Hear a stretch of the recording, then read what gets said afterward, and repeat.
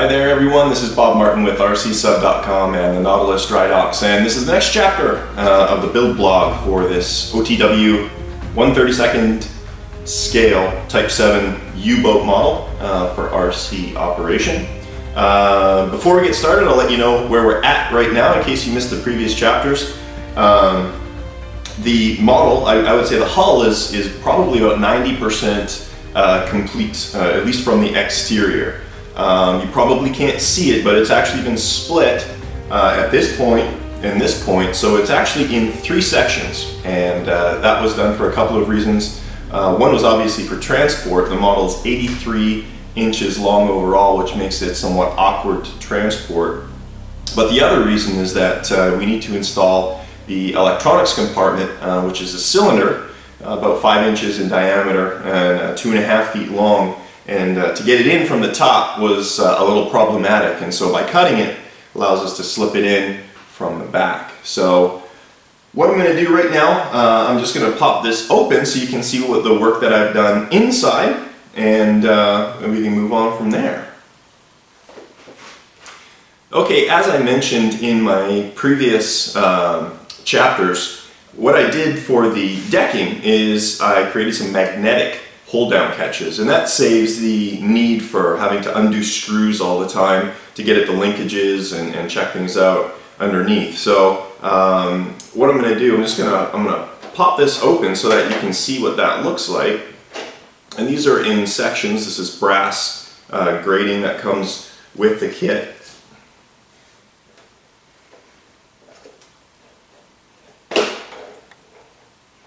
This is the center section. Conning tower is attached to it with 3 stainless steel bolts in the bottom, as is the front cannon there. This is the main wire lead, the power lead for the LED lights for the conning tower.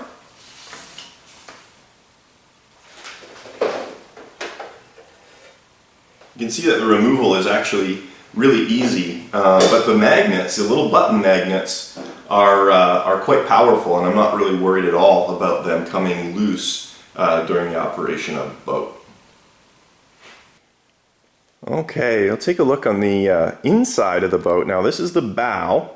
You can see the forward bulkhead here. We've got an opening there for the linkage, the forward linkage for the forward torpedo tubes. 2 bulkheads.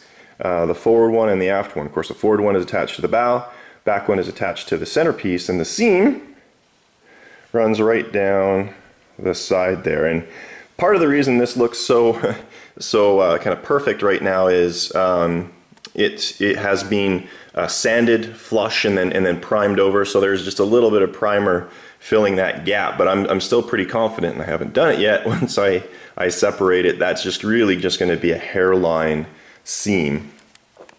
Taking a look on the inside here, we have support bracket, and that keeps the proper width for the upper part of the hull so that the deck lines up nicely. We got a pair of aluminum tubes, and actually what those are for is for sliding in the cylinder from the back section there.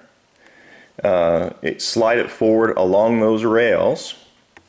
And then if you look in the front here, we've got another little bulkhead with a pair of holes in it, and those holes line up to the nuts on the cylinder, and that's what keeps it locked in the front. So that is really where we are at in terms of the hull itself. What I am going to be working on for this chapter of the build, I'm going to continue my work with the torpedoes. I'll finally get some video for you guys of the operation of those. Hopefully they'll be working in the pool, get some underwater footage for you guys so you can see how they work. And the other thing that I'm going to do is fabricate new torpedo tube doors, the covers here, which had to get cut out of the original kit because these were molded in. So I've got to fabricate new ones there and replicate the really incredible rivet detail that I hope you can see here right now.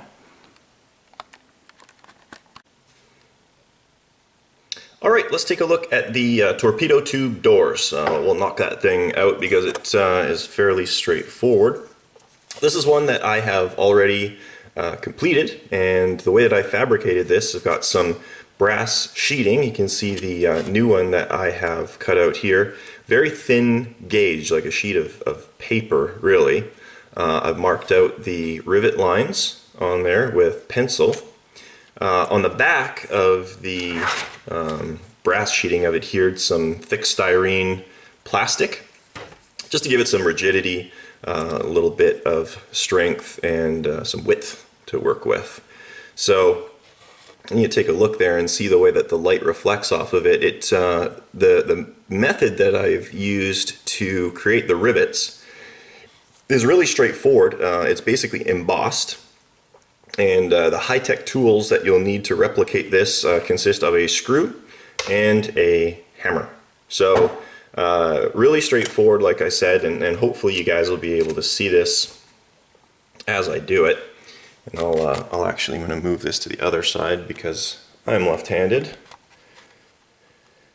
Alright, so the big thing about this is you just need to make sure that you do not hit too hard, because it'll pierce right through the brass.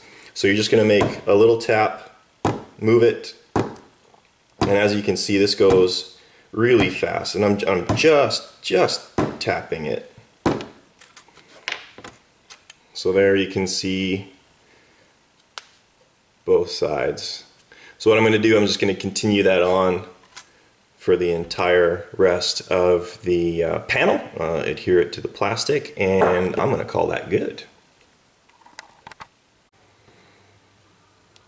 Alright, this took me, I'm going to say about 3 or 4 minutes to do all of these, and there's probably about, I'd say 250 rivets on this piece of brass. So you can see it's a very quick and really effective way of doing this. So what I need to do now, I need to adhere this to the back of the torpedo tube door there right now. So pardon the noise. What I'm going to do, I'm going to rough up the back with my Dremel tool.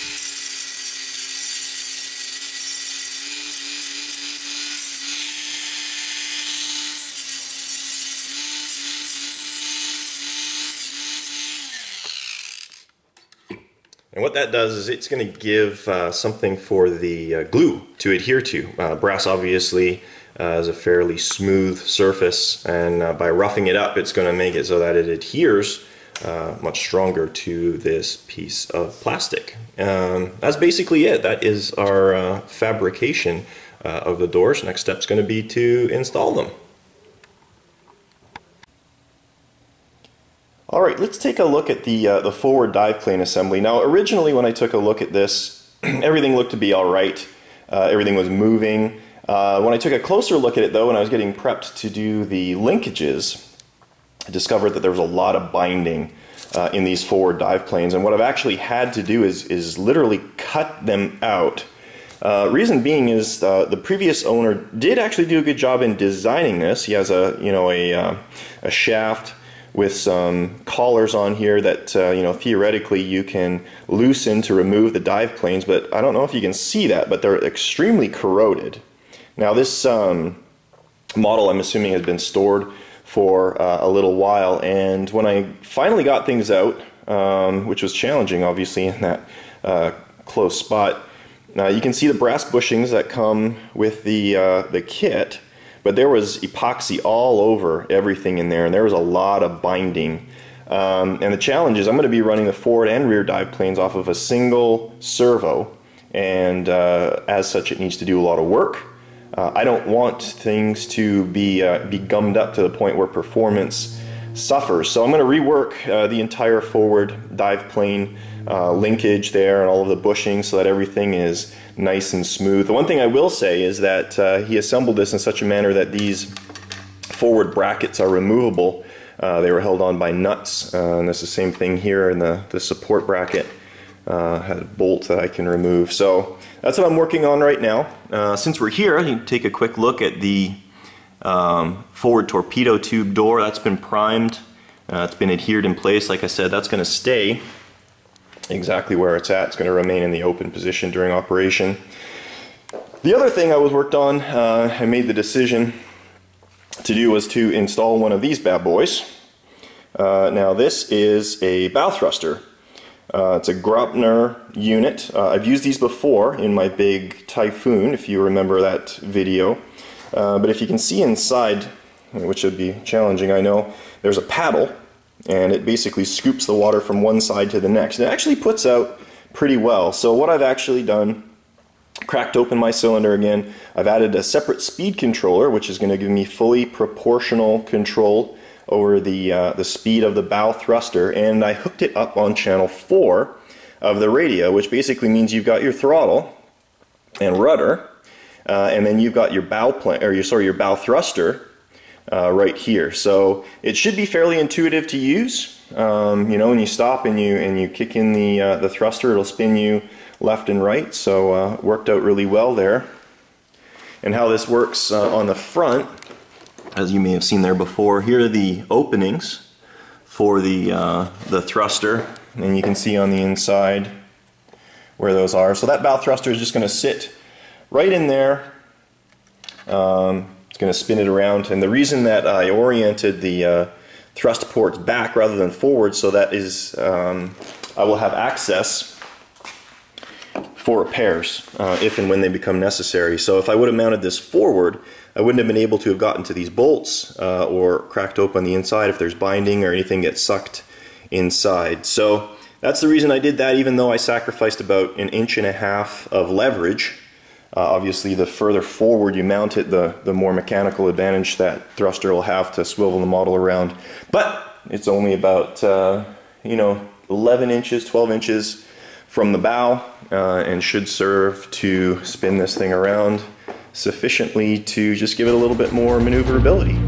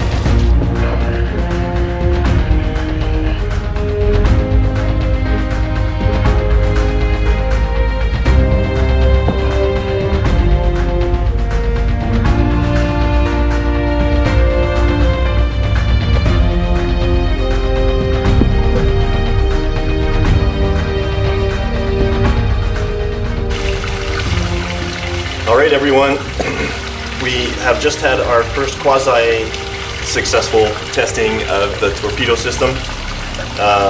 We have a mixed bag of results. We have one fairly reliable weapon.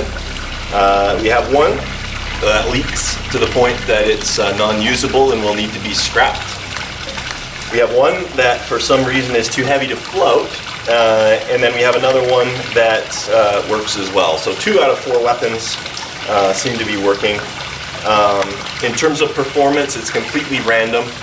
The weapons will skew about, and that's in line with my findings from the other torpedo projects that I've worked on before. I'm still not completely sure about this methodology for torpedoes. I think it will work, but I'd be more concerned about a slight leak in the gas system slowly uncharging the weapon over time until a point where someone goes to fire it and there's no gas left. So we're going to keep working at this, we're going to tweak it, but as you've seen, the weapons are firing, they're shooting. Some of them are more missile-like than torpedo-like, but still lots of fun to watch, so we'll see what happens. Okay, I'm about ready to sign off for this blog. Thanks for joining me. Just a quick update on where we're at before we jump into the next chapter. I got some linkages done. You can see that the drive shafts are both in place, got some universal joints in there. I've also installed linkages for the dive planes and for the rudder. I don't know if you can see this. There's my dive plane operation. And then what I did is I ran through the bottom of the hull and through the aluminum tubes that the cylinder rests on this magnetic catch, and this is the dive plane linkages, so that shoots all the way to the front of the boat. So if we take a look back here, you can see that both the front and rear dive planes are actuating at the same time. They're working opposite one another, so the front planes can pull the bow down as the rear planes push the aft end up. Here's the forward section right there, and then where the linkage exits. And I had to put this armature in here because the planes have to work opposite each other. I had to change the direction, so had to add a little bit of extra linkage in there to make that all happen. So that's what I've been working on this boat. Really, I'm actually quite satisfied.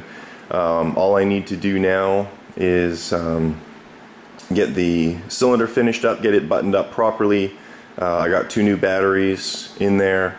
Do the last of the connections, and then figure out those torpedoes. As you saw, they're not reliable. They work and they're pretty cool, but I'm going to get that so that they're really quite bulletproof. But we're getting close. I'm looking forward to getting some paint on this thing. It's an absolutely gorgeous boat. Thanks for joining me. We will see you guys next time.